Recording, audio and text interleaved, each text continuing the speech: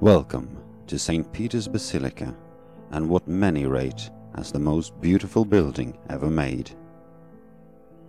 For centuries, this basilica has been the center of the Catholic faith and is regarded as one of the holiest Christian sites in the world. St. Peter's Basilica is one of the very largest religious buildings ever and has the largest interior of any Christian church in the world. It has an impressive total capacity of over 60,000 people. The history of the basilica dates back almost 2,000 years. The basilica is named after St. Peter, one of the 12 apostles, and according to the tradition, the first bishop of Rome. St. Peter is therefore the first in the line of the papal succession. After the crucifixion of Jesus in the 1st century, Peter took a leading position among Jesus' followers and was of great importance in the founding of the Christian Church. It is believed that Peter met his martyrdom during a travel to Rome in the year 64. The crucifixion took place near an ancient Egyptian obelisk in the Circus of Nero. The obelisk is the very same one that you can see standing in the center of St. Peter's Square today. Peter was buried near the Circus of Nero, less than 150 meters from the place of his death. A few years later, a small shrine was built on the site to honor him. Almost 300 years later, the shrine was replaced by a basilica by order of the first Christian emperor of Rome, Constantine I. Over the course of time, the basilica more and more fell into a ruinous state. In order to combat this, Pope Nicholas V ordered the restoration and enlargement of the basilica in the 15th century. The work on the new Grand Basilica didn't start until after Pope Nicholas was dead, when the new Pope, Julius II, laid the first stone of the new basilica in 1506. Throughout the project, several noted architects and artists were involved. The most prominent one was the renowned artist and architect Michelangelo. He was the chief architect and was responsible for its main design, as well as several other features. Michelangelo never got to see his work fully completed, as he died in 1624, 2 years before the St. Peter's Basilica was dedicated by Pope Urban VIII. The building itself is truly massive, with its 218-meter-long nave. The basilica's dome is the world's largest, measuring 42 meters in diameter and reaching an impressive 138 meters towards the sky. The square in front of the basilica was built between 1656 and 1667, designed by Bernini. The centerpiece is the massive Egyptian obelisk you can see in the middle, flanked by 2 stunning fountains.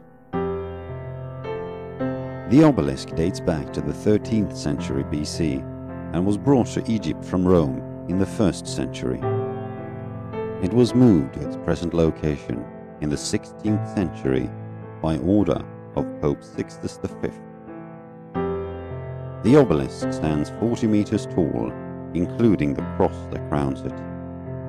The square is outlined by an open colonnade, symbolically welcoming the visitor into the Catholic Church with open arms. A little fun fact is that there is a circular stone between the obelisk and each fountain. If you stand on one of these circular stones and look towards the colonnade, the rows of columns will line up flawlessly and will appear to be just a single row. As you can see, the colonnade is crowned with not 1, not 2, but 140 beautiful statues.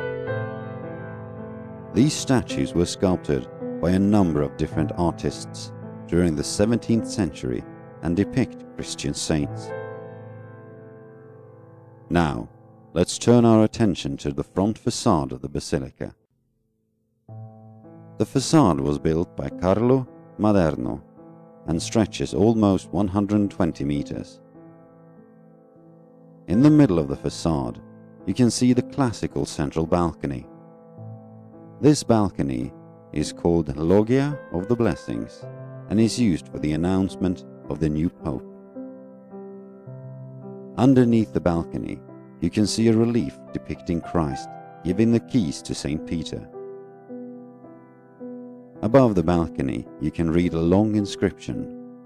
Translated, it means, Paul V, Borghese, Roman, Supreme Pontiff, in the year 1612, and the 7th of his pontificate, erected in honor of the Prince of Apostles.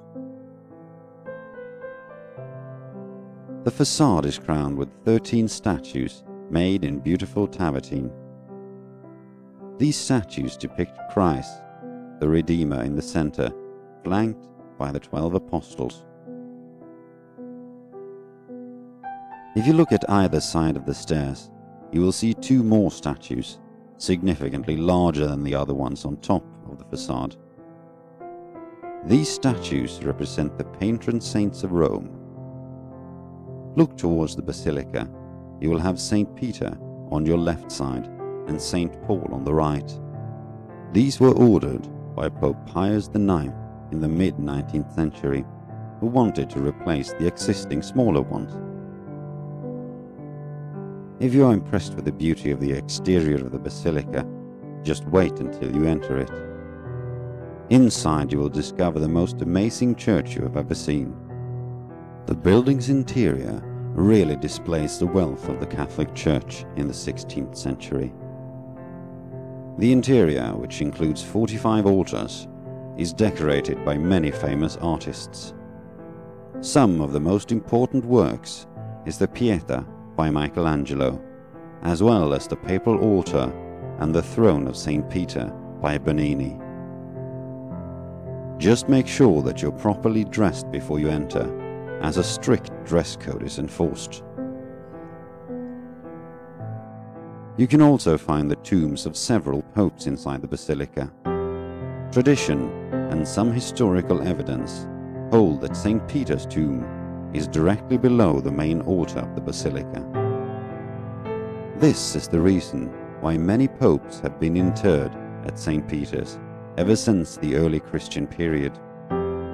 The majority of the tombs are found in the crypt, which is well worth a visit, as it also contains architectural fragments from the earlier churches.